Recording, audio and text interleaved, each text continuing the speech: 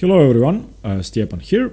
In today's video I'm going to cover one of very rare variations of the Sicilian defense, one that isn't played as often as the main lines such as the Najdorf or the Dragon or some other variations, and that's the Nimzowitsch variation of the Sicilian defense, an opening which, even though it doesn't give black the best chances against e4 in the Sicilian defense, it can be very interesting to play, and it might serve as a great surprise weapon for the player with the black pieces, especially if their opponent isn't well versed against playing in playing against the Alekhine Defense or the Alapin variation of the Sicilian, which this opening greatly resembles. And it was of course named after Aron Nimzowitsch, one of the greatest players ever in the history, one of the chess theoreticians that set the fundamentals of chess, so the opening can't be unsound, definitely. And it was played in the beginning of the 20th century. There's a great game, Nimzowitsch Sicilian from 1911, you can check that out, and the opening is still played, and strong grandmasters play today even, and you can often transpose into Nimzowitsch Sicilian middle games from other openings such as the Alapin Sicilian, the C3 Sicilian. So it's something that could be very useful for both sides, both for players playing 1 e4 and for players playing c5, because regardless of which variation of the Sicilian you play with the black pieces, if your opponent plays c3 on the second move, the Alapin Sicilian, you can easily end up in the Nimzowitsch Sicilian, which you might never play in the first place.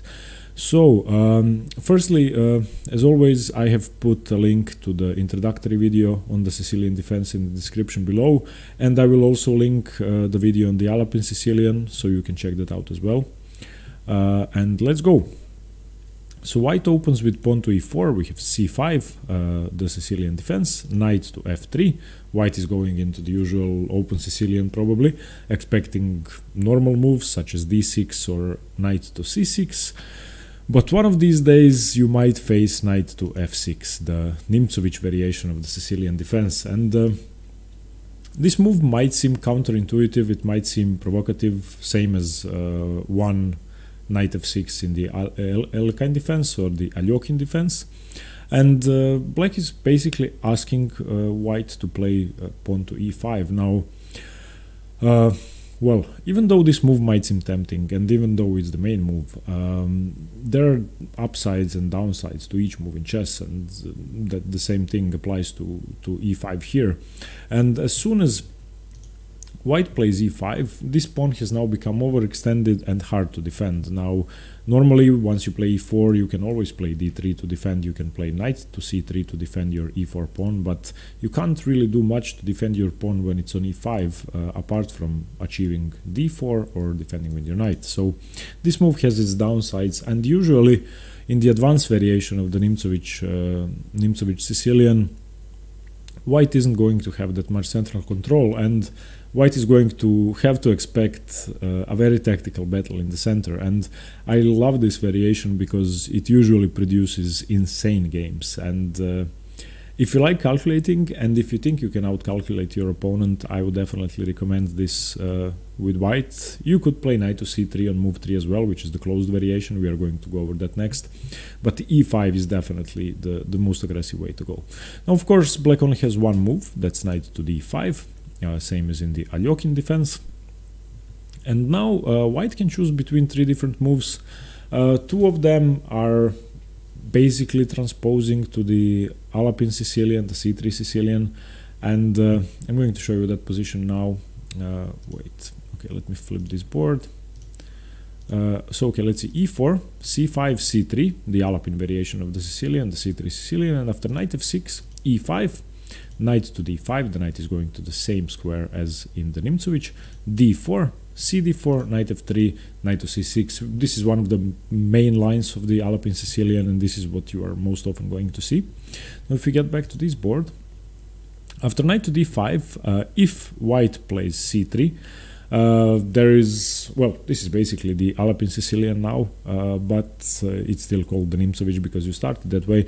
But you can definitely expect the same positions. The main move here for black is knight to c6, and now we have achieved almost and exactly the same position. So d4, cd4, cd4, and d6. And if you compare these two boards, they are almost the same. So after d6, and this is a highly theoretical position, it has been played more than 1,000 times in grandmaster games. It's roughly equal. Black is supposed to have equalized already, and neither side really has that much central control. White's central pawns are quite loose, and black's knights are loose as well, so it's a very complicated position. But let's go back. After the move c3, black doesn't have to play knight to c6. The second possible move is e6, which is a very forcing variation. And after the move d4, black is sort of going for a different plan. So those are the two main approaches against c3 on move 4. So after e5, knight d5, c3, as black, you have to decide whether you want to get into the complications of the c3 Sicilian sort of main line with the move knight to c6, or get something a bit different with pawn to e6. I would recommend knight to c6 because that lets you equalize easily. And let's go over two of white's responses. As I said, d4 is the main move, and after cd4, cd4, d6, bishop to c4, putting pressure on the loose knight, knight to b6. This is similar to the Caro-Kann, but in reverse, the main line. And after bishop to b5 here, I think I would rather have white, just because white has a lot more space and more piece activity. Black is down in development as always in the Sicilian, so I would rather have white, but black is perfectly fine and in fact completely equal, even according to the engines, which is a wonder in the Sicilian defense. The main move here is d takes e5, and after d takes e5, knight takes e5. Of course, you don't want to allow black to trade the queens this way. And now the main move is bishop to d7 unpinning, knight takes d7, queen takes d7, and knight to c3 developing. White is left with an isolated pawn, but he still has a nasty pin on c6 to play with, and black is most probably going to have an isolated pawn on c6 when all of this settles down. So a quite equal position in which both sides have chances. Now let's go back. After knight to c6, white doesn't have to play d4, which is the most obvious move, which is basically the Alapin Sicilian. White could go for bishop to c4 as well, which is sort of the Alapin Sicilian as well. You don't have to play d4 immediately. Knight b6, bishop b3, d5, e d6, queen d6, knight to a3, trying to get into c5. The knight is controlling that, trying to get into c4 and into b5. And now a6 to stop knight b5 and castles. Bishop f5 developing, d4, of course, taking, cd4, knight d4, knight d4, cd4, and e6. And this is the starting position, but as I said, this is very closely related to the Alapin Sicilian, and most players who choose to play the Nimzowitsch variation will most likely want to avoid this, but you won't be able to, and study the Alapin Sicilian as well. So those two lines are very closely related. That is if after e5, knight d5, white decides to play the move c3, and this will basically tell you immediately that white wants to play c3 Sicilian. So okay, that's one thing. After knight to d5, white of course can play d4 immediately, and after d4 the line is quite forced, and you basically have to study these next 6 or 7 moves. So you take c takes d4, queen takes d4, e6, protecting your knight of course, bishop c4, knight to c6 attacking the queen, and the best move is queen to e4.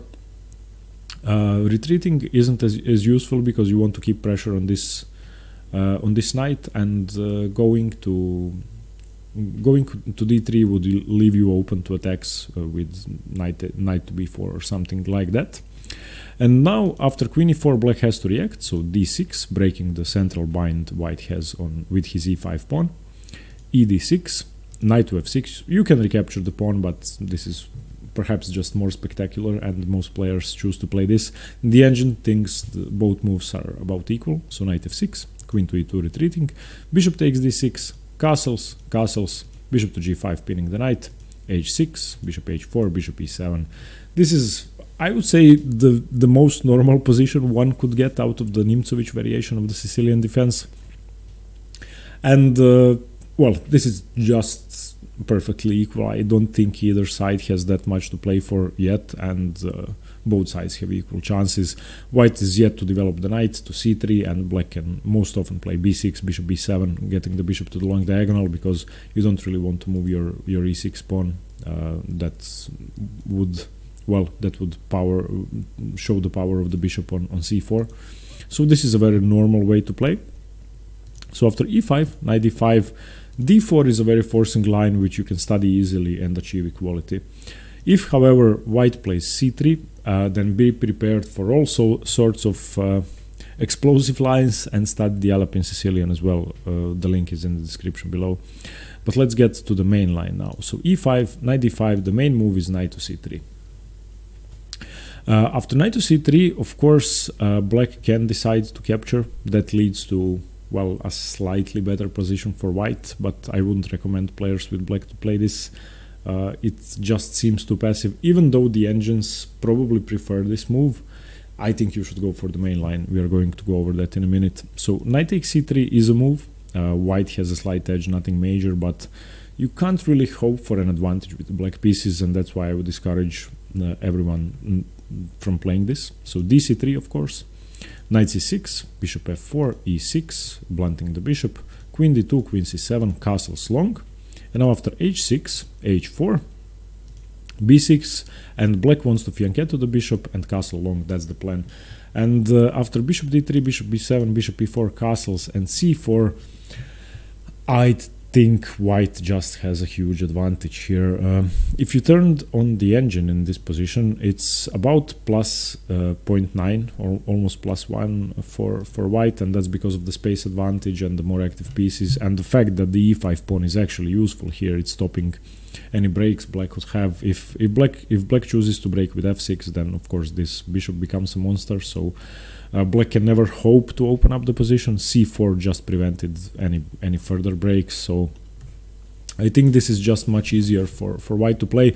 You could play it, it's supposed to be equal, people have played it, but I'm not sure you could win this position with the black pieces, especially against a stronger opponent, so I would advise you not to go for that. So after the move knight to c3, playing knight takes c3 I wouldn't recommend. The main move is pawn to e6, which once again might seem counterintuitive, letting white double your pawns on the d file, but that's the main move, and this has been played a lot of times. This is probably the main line of the Nimzowitsch variation of the Sicilian, and this is what you will usually get. So e6 on move 4.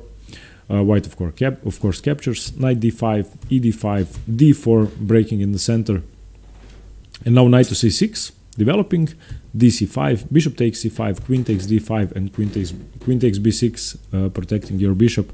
Now you do have an isolated pawn on the d file. Your bishop is still greatly undeveloped, and you might have trouble developing it in the future, but luckily there's a forced variation grandmasters have played numerous times, which you simply have to study.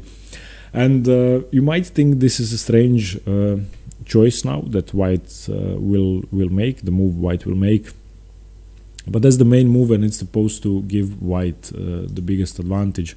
Two more moves have been played before.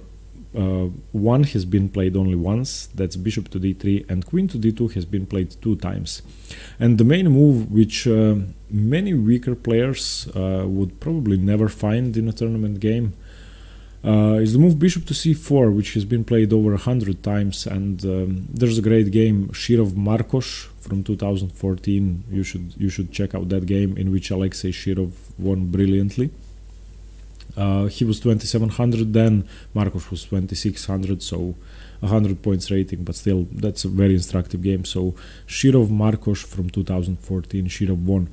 So the main move in this position is bishop to c4, and you might find it strange because you are allowing black to capture here with check, but which is the main move, but this actually gives white a significant advantage. So bishop takes f2, king e2, castles. You of course don't want to allow white to capture here. Now rook to f1, you don't have any checks here, the bishop is covering them. Bishop c5, knight to g5, and now if you look at all of these pieces, you can see that white has more than enough compensation for the fact that black captured the pawn with check. The material is equal. White's pieces are much more active, and this advantage, according to the engines, is almost winning for white. And the sad thing is that this is the main line of the Nimzowitsch variation, so be careful with the black pieces. Let's go over this again. I perhaps started to digress too much. So e4, c5, knight f3, knight f6, e5, knight d5, knight to c3, the main move. Now e6, the main move for black. Knight takes d5, e takes d5, d4, knight c6, dc5, bishop c5, queen takes d5, queen b6, bishop c4. A hard move for white to make because you give up a pawn with check. But now bishop takes f2, king e2, castles, rook f1, bishop c5, and knight to g5 is just better for white. So if you play the Nimzowitsch variation with the black pieces, which I think is a fun opening choice, it's definitely a sound opening, and this advantage doesn't have to be winning for white. You should be really careful if you're playing a strong opponent, because he might actually know all the theory, and he might know the theory up until move 12 and just be much more active here. And even though the material is equal, I think everybody would rather have white in this position. If you continue the variation, knight d4 check, king to d1, knight to e6, trying to save the position. The main move here is knight e4, and now d6, exploiting the fact that the queen is aligned with the king. So e d6, rook to d8. You have 3 attackers now and only 2 defenders. So bishop d3, well, preventing the rook from pinning the queen to the king. Bishop takes d6, queen to h5 is the main move, and now this is where black is supposed to have reduced white's advantage, and there's a really strange move which is the best move in this position for black. Now, firstly, taking on h7 isn't checkmate for white because the king can run away somewhere. Secondly, the bishop is half pinned to the king if the black bishop moves, so those are 2 things to consider. One move which has been played the most in this position, which might seem surprising, is f5, and after f5 the main move is knight takes d6 and queen takes d6, and after that queen takes f5, knight f8, queen f7 check, and king to h8. This is the main line. But this is +1 for white. There's another move. You don't have to play f5 here, and perhaps the database is wrong and most people have been following theory, and this is a theoretical move, but there's a better move. After queen h5 you can play queen to c7, which might seem too dangerous, but after knight takes d6 your pawn is hanging, but you don't have to recapture the knight immediately. You can play g6, and after that the queen is hanging and the knight is hanging. So now knight to b5, g takes h5, knight takes c7, knight takes c7, and once again the material is equal. Both sides, white does have a bishop pair and black has doubled pawns on the h file, and white is better, but black is surviving this position, and I think this is the best way to play. So if you play this position, if you play the Nimzowitsch variation with the black pieces, and you know the theory, and white plays the main line, this is the worst that you can expect if your opponent knows everything. But out prepare them, find some surprises on earlier moves, and make something happen for yourself. Now, most people below the grandmaster level are not going to know that, so this position can easily be applied, and white could be defeated much earlier on. So this was the move e5, the advanced variation of the Nimzowitsch Sicilian. Let's go over the second most popular move. So e4, c5, knight f3, knight f6, knight to c3, the closed variation of the Nimzowitsch. And this move is just avoiding all the stuff with the advances and all the positions similar to the Alapin, and all the aggressive positions with c3 or d4, and just telling black that you are looking for a safer, more closed position with well, more positional maneuvers and not that many tactics. Here black has two moves. Let's go over the sideline first. The sideline is pawn to d5, just opening up the center immediately and provoking white to advance the pawn once again. Now, if the pawn advances here, then the main move is knight f to d7. And now this doesn't really work. White doesn't really have that much for the pawn sacrifice. The main move here is knight takes d5, and after that knight takes e5, and you don't have to capture here because your knight is going to be captured. So bishop b5 check, knight e to c6, and now c4, and this is what you would normally get. So white doesn't get that much for pushing the pawn on e5, and I think that white shouldn't play that. So after d5, e5 is a sideline which you might use with the white pieces, but I wouldn't really recommend it. I'm sorry, knight fd7, knight takes d5, knight e5, bishop e5, knight e6, c4. I'm not sure white has that much. Firstly, you are going to have a hard time pushing through with d4, which you would definitely like to make, and black is going to fianchetto his bishop, play e6, bishop e7, castles, and be perfectly fine. So after d5, I think the best move, and by far the most commonly played move, is e takes d5, knight takes d5, bishop b5 check, bishop to d7. You are not hanging your knight because you can take the bishop, of course. Knight to e5, attacking the bishop. And now, well, the main move is bishop takes b5, which once again might seem hard to find. And the move for white here is very aggressive, but it actually gives black a perfectly fine position. You don't recapture the bishop. You play queen to f3, threatening checkmate, and the positions get quite aggressive now. So f6, knight takes b5, f takes e5, and now a queen sacrifice. We are going to go over this one more time, don't worry. So queen d5, queen takes d5, a temporary queen sack, and now after knight c7, king f7, knight takes d5. Well, the material is equal, both sides stand equal, and I'm not sure which side is better. The engine gives a slight edge to white, but it's insignificant. So let's go over this once again. So d5, e takes d5, and this is a forcing line. You have to remember this, because if you play this position with the white pieces, you play knight to c3, your opponent plays d5, you just have to know this. And if you play the Nimzowitsch variation of the Sicilian with black, you have to know this. So e takes d5, knight takes d5, bishop b5 check, by far the best move, bishop d7, knight e5, bishop takes b5, and sorry, queen to f3, f6.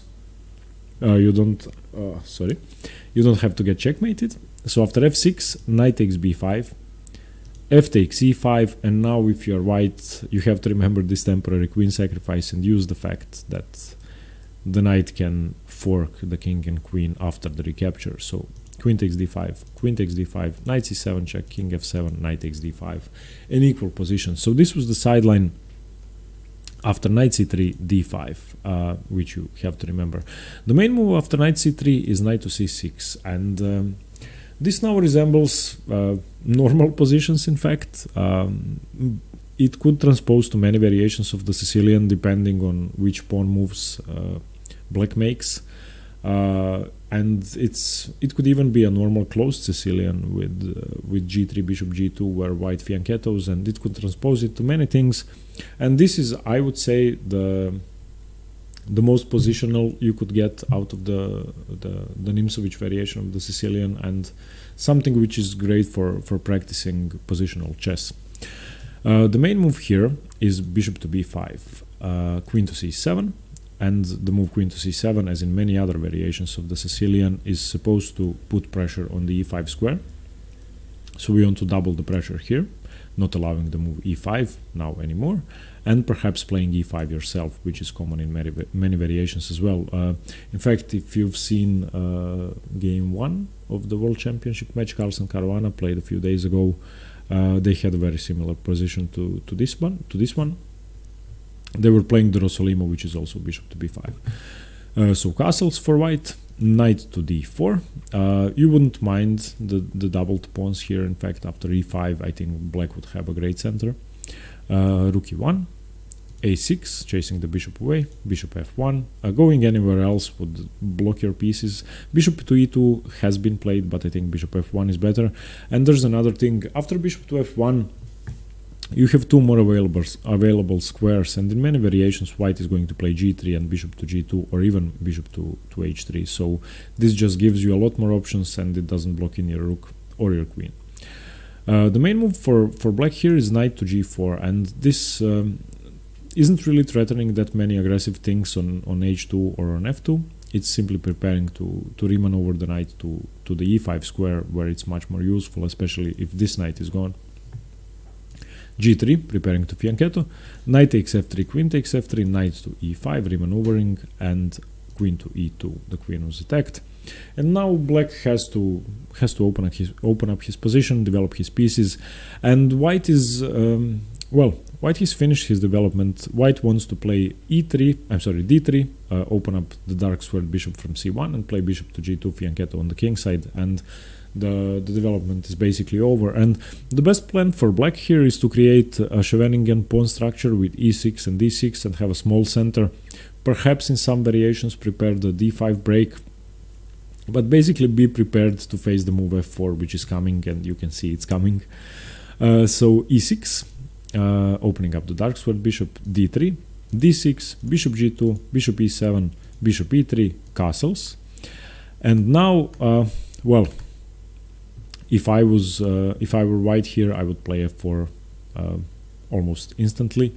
It has been played 3 times before. a4 has been played as well, but f4 is the most logical move. And after knight to c6, there are many plans for both sides, and the game goes on. I think black has great potential on the queen side. You have b5 prepared, b4, a5, a4. You could create a lot of problems for white there.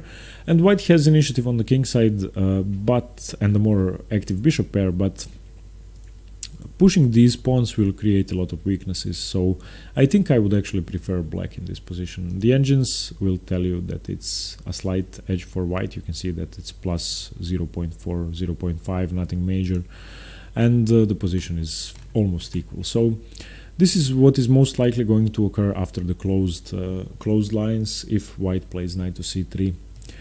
So yeah, e4, c5, knight f3, knight f6, knight to c3, the closed variation. If you want to play a safer game with the white pieces, a more positional game, I would definitely advise you to go over this, but be prepared for the move d5 and study this variation.